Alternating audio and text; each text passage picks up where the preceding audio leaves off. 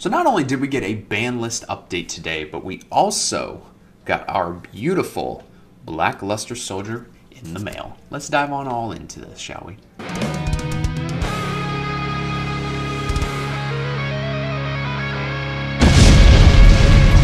Hello, ladies and gentlemen, it is your host with the most, Avery LR32 here. I just woke up not too long ago, so I'm not going to be in the most excited of moods, but destroy the ever-living boo-boo, staying off that like and subscribe button. As we climb even higher the 1400 ladder, I'm sorry if you hear any noise in the background. I just ordered myself a brand new chair, and by myself, I mean my parents, because I could kind of care less.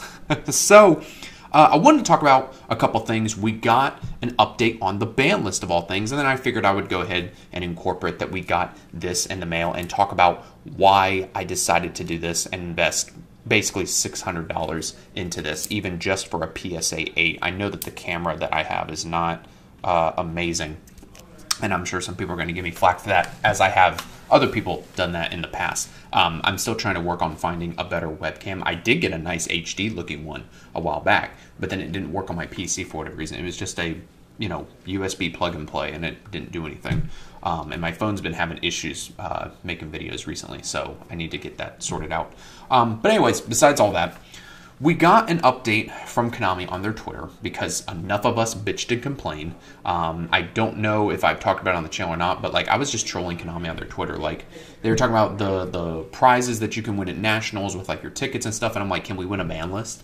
Like, and a lot of people were doing this kind of stuff on Twitter, and so finally they came out and said, look, late August, we're going to be putting out a ban list update. We want to see what deck creativity, there's not going to be any creativity, what that looks like post Infinite Forbidden. And of course everybody's like, there's not going to be any creativity, but okay, sure. They want to sell their product. They are a company, they're a business, they want to make money, but you got to look at the positives. And I even made a comment to them on Twitter and was like, look, thank you for being communicative. Like, this is what we want as a community. Tell us these kind of things, even if it's a month out, even though we got to be in this tier 0 format for another month, at least we know what's going to happen. They're going to give us a list around late August is what they said. So they could reveal it sooner. They could reveal it in, I don't know, a month from now, August 10th, and then it goes into effect like 10 days later. They could do something like that. So August is the magical month, probably around like the 10th of August, about 31 days or whatever from now. We will hopefully at least have an idea of closer to a time when the list will be, or at the very least, we're going to be close to a list. We'll know what the list is. That's really what's going to be nice, right? And it goes to show that, like, they're probably working on this list, like, a few months out in advance. Like, they kind of know what's coming down the pipeline. They know, like, certain things that they want to hit. And then once we get Infinite Forbidden, or, well, yeah, I guess once we get Infinite Forbidden in the next couple weeks, then they're really going to start looking at what does well at Nationals, and then they'll start hitting stuff. So, could we see Fiendsmith cards get hit? I wouldn't say that it's out of the realm of possibility. You look at something like Super Heavy Samurai, where they hit the Link Monster right when they got the Pendulum stuff. And literally, when you look at pie charts from when the deck first came out, it was either Kashtira or Super Heavy. There was nothing in between. It was actually really crazy, and it was rough. It was really rough for like a very short amount of time. But anyways, thank you, Konami, for telling us when we're getting this list. Like that is all that we have ever wanted as a community, is to just know when this list is coming out. Give us an idea. We know that now August is the magical time. We can sit back, we can relax, we can, test, Whitewoods and all this other stuff like what I'm doing in preparation for what next format's going to look like. And what's nice too is that since we know we're going to be getting a ban list in August, you can pretty much get stuff, at least some stuff, out of info and kind of feel like you're fine, right? Like, you can get the Exodia stuff. That stuff's not going to get hit. You can get a Whitewoods core. Whitewoods is not going to get hit. Whitewoods is good, but honestly, it just kind of loses to Nib and Droll, even though Nib doesn't really exist right now.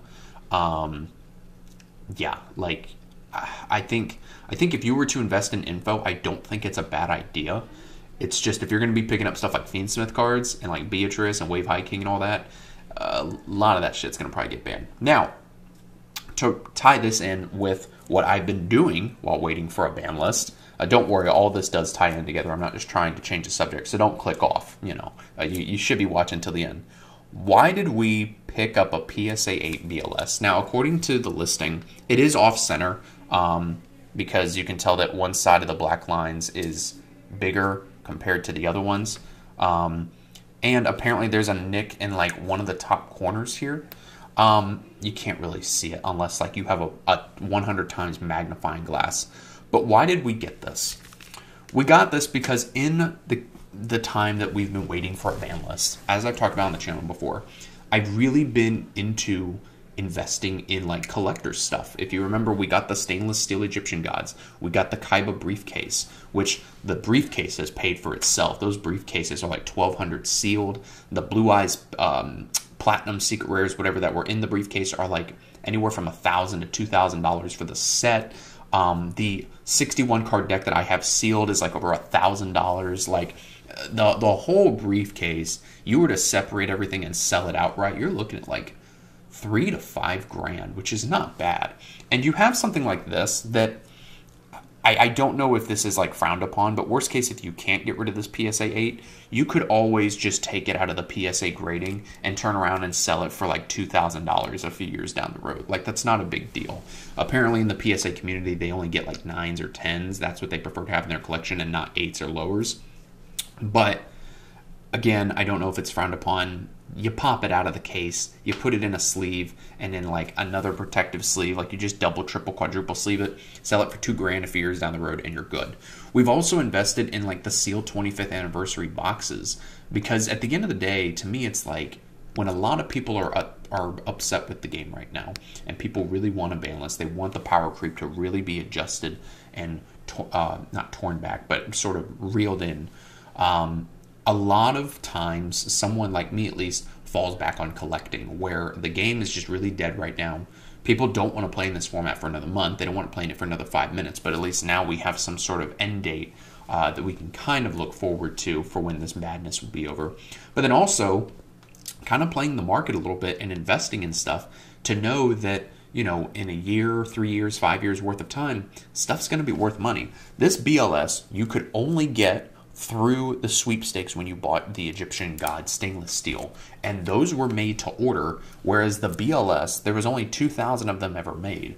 So yeah, this is gonna go up over time. You know, you give it 5 years, this thing's gonna be worth money. Even a PSA 8, someone could probably sell for like 10 grand. There's someone on TCG Player right now trying to sell this not graded for 10 grand, and it's actually kind of funny. I'm sure other listings would populate, but it's funny to see how like on eBay people are selling it for like $700, $800, $1,200, and then you got the one random dude on TCG Player selling his for 10 grand and it's not even graded. Yeah, so I'm really happy that I got this. It completes our Egyptian God like collection, because now we've got the stainless steel, plus we have the BLS graded. Again, I'm sure some people are going to say, Avery, why would you even get an 8? Like, I could have gotten an ungraded one for $700, but you know, that one could have been worse. Like, it was just in the little packaging that Konami sent them in, which was something else too, that like the stainless steel Egyptian gods were so nice, but then you send this in like a little, like how you get the Lost Arts and they're in the little packaging like that. That's what these were sent in. Obviously mine wasn't. It's in the PSA grading thing, but you know, that's neither here nor there. But it's something to do while we wait for a ban list. And this has definitely been the worst format of all time in my 16 years of playing. I was actually just talking with a buddy of mine, shout out to Valley D as always. He said that this is going to be the most tier 0 of tier 0 formats, and I agree, because even tier element, I would argue at this point, wasn't this bad. Like, they had their thing that they were known for doing, which was milling a bunch of cards. If you hit them with Shifter, if they didn't have Herald of Orange Light, they weren't playing. Whereas, like, if you hit Snake Eye with Shifter, they at least still have plays that they can do. You know, yeah, if you Shifter them and they can't do their Fiendsmith lines, like, okay, like any deck can brick. But it's just so deadly consistent at this point that it doesn't really matter. So, top 32 expected to be like all Snake Eyes. Maybe one White Woods Runic or something, or like one Runic Stun, like who knows. But I'm happy that we at least know when this nightmare is going to end. In the meantime, I'm going to keep collecting cards and just looking at the market. And if you too want to get into collecting, I am selling a PSA 8 Blackluster Soldier for, you know what, we'll start the bidding at $2,000. Let's put this puppy on the market for $2,000. Let's see what happens. Or I also have an ungraded one that I keep in a PSA thing. We're selling that one for $5,000. Guys, even when the format's bad, there are still ways that you can make money. And just chill out and enjoy the game for what it is. Like I said, I'm messing around with Whitewoods because why not? You know, but it's going to be interesting to see what happens on this balance. And especially if they do hit things out of Infinite Forbidden a month after it's been released. Guys, thanks for watching. Let me know what you think down in the comments below. I'll see you in the next video.